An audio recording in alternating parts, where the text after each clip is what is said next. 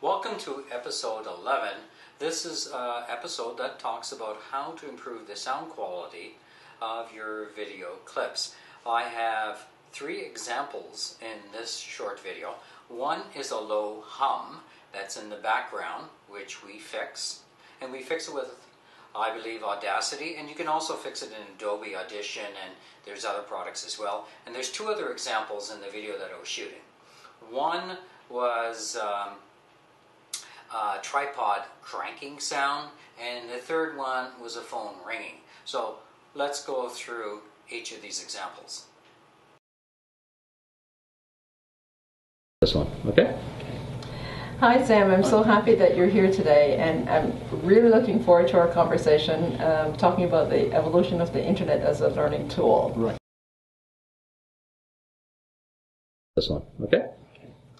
Hi Sam, I'm so happy that you're here today, and I'm really looking forward to our conversation talking about the evolution of the internet as a learning tool.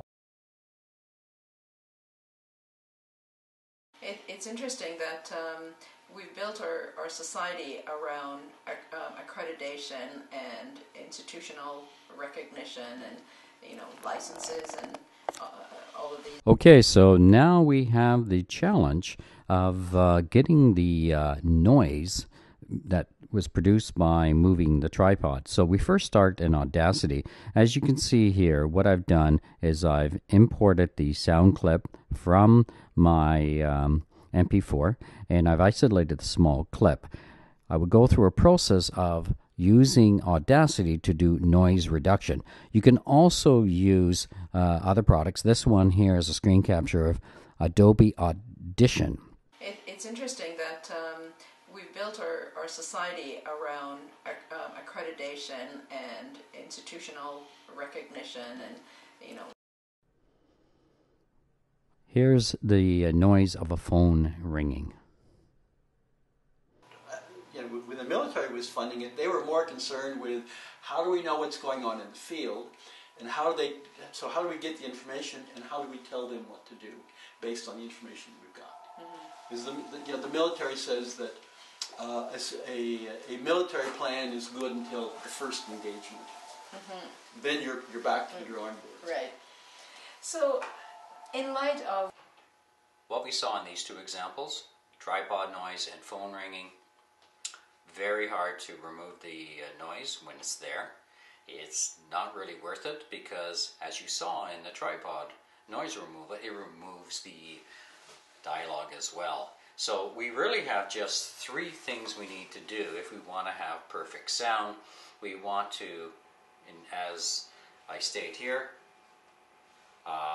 mic the speaker separately, separate your sound recordings, and what I mean by that, you can unlink this audio and video in your clip and then import your audio file separately if it's a better sound recording.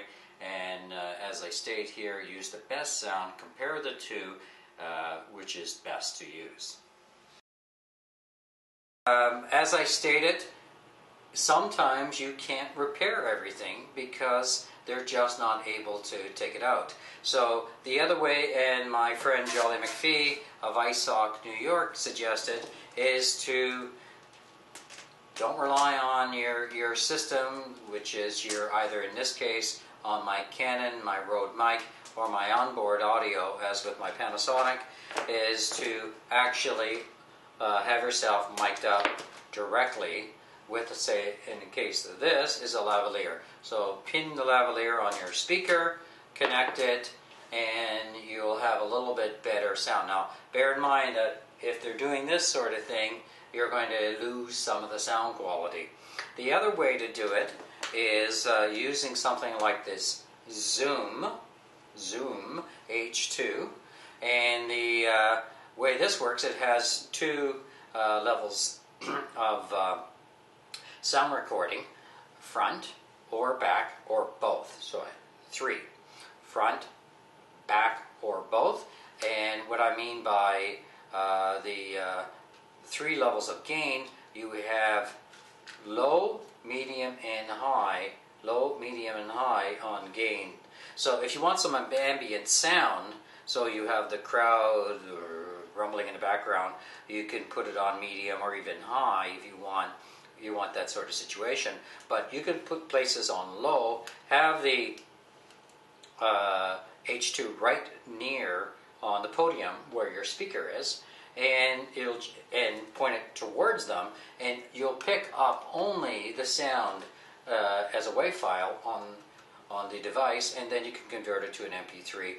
The beauty is all that other sound, such as the cranking sound of the tripod, or the telephone ringing, or some other conversation that's going on in the background, you won't be able to pick it up because it is actually going to just focus on the sound.